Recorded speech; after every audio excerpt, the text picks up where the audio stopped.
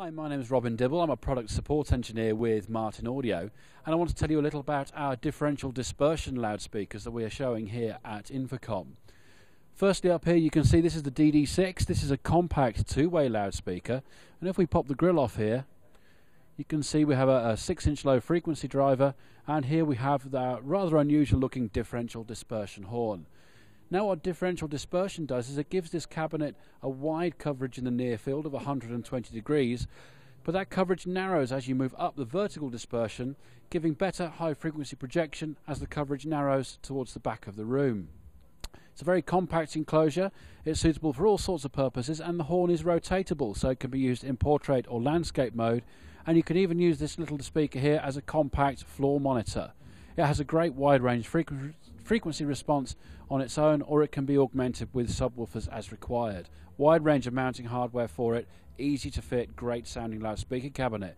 And a neat feature on here as well is if you've got a 4-core speaker cable coming to it, there's a little switch on the back that allows you to switch between pairs 1 or 2, so that could be left or right or 2 different delay time zones, making configuration and installation really easy. I'm going to talk to you now about the DD12, the bigger brother. DD12, we believe, redefines what's capable from a cabinet of this type. It's two-way, based on a state-of-the-art 12-inch low-frequency unit and a 1-inch compression unit which comes straight from our top-of-the-range MLA loudspeaker arrays. On board it has 2 channels of amplification, there's 1400 watts of power driving the LF, and there's 1000 watts available for the high-frequency drive unit. On board are all the signal processing that you require to run this device. It also has on board user-accessible parametric equalization, delay and level control.